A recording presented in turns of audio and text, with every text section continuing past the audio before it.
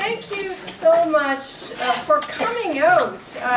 It's just amazing to see people from Port Burwell, from Newman, from St. Mike's, from all kinds of work over many years. And you know, I have really nothing new to say that I haven't already said.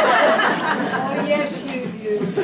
I want to thank the Joint Ecological Ministry for inviting me. I want to thank Emery Jackson, the Jesuit Forum, all the organizers. The Mary Ward Center, which has done really spectacular work over the past few years. And I actually got the Mary Ward Scholarship for Women in Religion when I was a very poor student at St. Mike's. So thank you all for coming and for this possibility of speaking with you this evening. I really appreciate it. And seeing so many friends, it's really lovely. I also know that many of us in this room have spent much of our lives on ecological issues. And also I appreciate the collegial work over many years in what is a rather difficult journey to try to respond to the social and ecological issues of our era. The title, Flourishing of All Life, How Are We to Be a Prophetic Voice for Action on Climate Change? As you can imagine, there are different ways to approach this topic. And as you can imagine, I really don't have clear answers of how to be a prophetic voice, what is the best course of action, if and how we're going to mitigate or adapt to climate change. These are very difficult questions. So what I can offer are just some personal reflections. And as you know, that climate change is one global planetary reality where we really don't know what's going to happen. But even if we were to ask ourselves, how are we going to respond to what's going on in human affairs, political instabilities, the decline of governance, the rise of fascism, the inequities, the human migrations, the media inundation. So these are difficult times, and I'm not going to dwell on those, but those are really what is going on around us, including climate change. I'm sure I share with many of you a very difficult tension, a deep appreciation for the natural world and a desperation about what is happening. I stand in awe of the natural world, evolution, the Cenozoic era, animal communities, the beauty and elegance of the natural world, the human sensibilities where we can actually see and feel and understand. And I am overwhelmed with despair about the ruin of these same animal communities, the pollution, the plastics in all the waterways, the integrity of the biosphere declining, and human ignorance and arrogance. So these tensions are quite difficult to manage. I'm sure they are for many of you as well. The ecological situation is dire. The future is worrisome. There is no hiding from these realities. And I would still say despair is not an option. It's not a worthy option. So I have three main points for our discussion this evening, and we're going to take breaks in between. And I say this because I teach university, and you know that after 5 minutes, 50% of the group is no longer listening. That's actually statistically true. After 8 minutes, 80% are not listening. I know, it's really sad. What is wrong with our young people today? So the first theme, excuse me, I just would like you to all notice this, and I'm going to take it off, because I never got the hang of these things. So this was a Christmas gift from my daughter, so please acknowledge it and know. I can't think with it on. The first theme I'm calling a reckoning, which is a suitable religious term. I want to affirm the work on ecological issues that has happened over the past 20 years, and I want to affirm the work on climate change. The Council of Canadians, Polaris, the eco-justice work, all of the work in environmental law, the unbelievable work of religious congregations on carbon emissions, divesting fossil fuels, reforestation, water projects, green buildings, eco-justice workshops, countless educational initiatives, community gardens, and all of the politicking that most of the religious sisters do, the justice, peace, integrity of creation work, the multi-religious collaboration. So much work is being done, from grassroots to federal politics, the international work, the work of CPJ, DNP, Naomi Klein's book, This Changes Everything. Tim LeDuc, who is not here tonight, I just want to say he wrote a book on climate change before Naomi Klein, very important book. All the university programs, Steve Dunn, Stephen Sharper, who's here, Dennis O'Hara, these programs are up and running. The Canadian Environmental Network publishes events daily of going on across the country. In Toronto, you've got this greenspiration.org. How many of you go on this website, greenspiration.org? It's incredible what's going on in Toronto. The activism, 360.org. The connecting with social movements, with Standing Rock and Idle No More, Black Lives Matter and Me Too. The supporting of Indigenous initiatives, the stimulating of democracy. If you think there are food, our clothing, transportation, energy, fair trade, all of these daily parts of our lives are being renegotiated. So I want to affirm that this is ongoing, these cultural transitions. I'm not saying they're deep, and I'm not saying they're pervasive, but they are real shifts. Thomas Homer Dixon talks about 4 transitions: a cognitive transition, economic, political, and normative. And I would say many of us here would say there's a spiritual transition going on as well. These are non-linear transformations, the great transformations. Thomas Berry talked about the great work, David Corton, the great turning.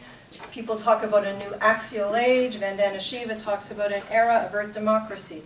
So I just want to say this is quite extraordinary for those of us who were doing this work 20 years ago and scrambling to get heard.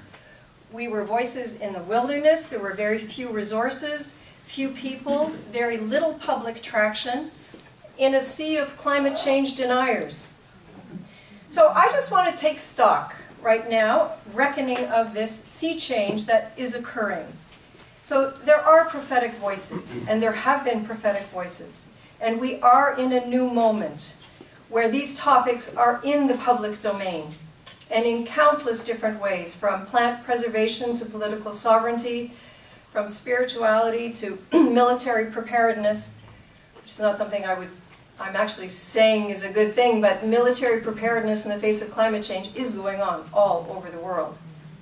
So ecological concerns are infiltrating most disciplines, most progressive organizations, most political debates, and most religious traditions. So to me, that's a reckoning. Things are happening. And I want to talk in my first segment about a theme that is really popular in the religious communities, and that is of eco-justice. And I just want to raise some questions around this theme of eco-justice or earth justice. So this is my experience, is that it's a popular term, and we throw it around somewhat loosely. But in fact, what do we mean when we say these terms, eco-justice or earth justice? I think they're quite easy to say, but what they mean is not as transparent. So justice as a principle, if we say it's a principle, it's usually based on inherent rights. Human dignity, the right to live, autonomy. Humans can't be seen as a means to an end, they have intrinsic value. The earth can't be seen as a means to an end, it has intrinsic value. These are some ways we talk about it. With the term justice comes moral obligations. And then there's a whole other conversation, is justice deserved? Is it a right, or is it something that we actually have to merit? Excuse me. We talk about justice being impartial or blind. But if we were to step back and to say, what institutions promote and protect justice today? What institutions promote and protect any kind of understanding of eco-justice? I know many of you have done international work, and you know that justice cannot be imposed. It can't supersede sovereignty. So many people who've tried to do social justice work in different parts of the world can come up against sovereignty issues. Thank you. Especially when it's human rights, and often when it's rights for women. When we, meaning generally speaking those in the ecological communities, when we say justice, we usually mean equality or equity or fairness, equal access to resources, equal sharing of the burdens and responsibilities. So this is the NGOs, the progressive Christian communities, the political left, who call for justice, and they call for eco-justice. But what exactly are we asking for? Because if we're actually saying we want a fair distribution of resources, a fair access to resources, we want a kind of distributive justice or redistributive justice. But if we actually are saying we want a redistribution of wealth, even economist Amartya Sen would say this is not going to happen. There's not going to be that kind of justice. He talks about the human capabilities theory of ways and means for people to develop their capabilities and live with dignity. So sometimes I think we have a very naive usage of the term eco-justice when we talk about equity and sharing of resources in some kind of sameness. So can we add to our conversation about that eco-justice includes a sharing of power, a sharing of political access? Because I think that's got a bit more traction. We also want retributive justice, meaning we want punishment for crimes. People must pay when they cause suffering. So activists and wildlife rangers and indigenous leaders are dying at the rate of 4 a week, assassinations, 4 a week in 24 countries. And this is a growing sense around the world that anyone can kill an environmental defender with impunity. And most of these environmental defenders are women. And there were twice as many deaths in 2016 and 17 as 2015. So environmental activists are now greatly threatened. They're threatened with arrests, death threats, sexual assaults, surveillance, and illegal attacks. And this is an organization called Global Witness that The Guardian Weekly will publish this, but Global Witness is paying attention to this. So when we're talking about eco-justice, it's very important to think about environmental defenders, what they're doing, where they are, what risks. We talk about ecological injustices.